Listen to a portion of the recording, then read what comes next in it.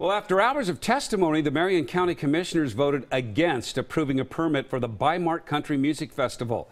Festival organizers wanted to move the four-day event next year from its current location in Brownsville to a farm which is next to the Ankeny Wildlife Refuge.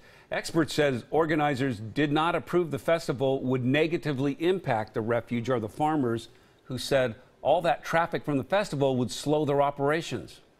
Our biggest concerns were having crops that are being harvested at that time and having delays either trying to get to those crops to have them harvested, because we operate off of Mother Nature. She tells us when and where and what we do.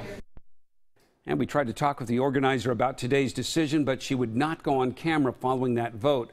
This decision, however, does not impact this year's event.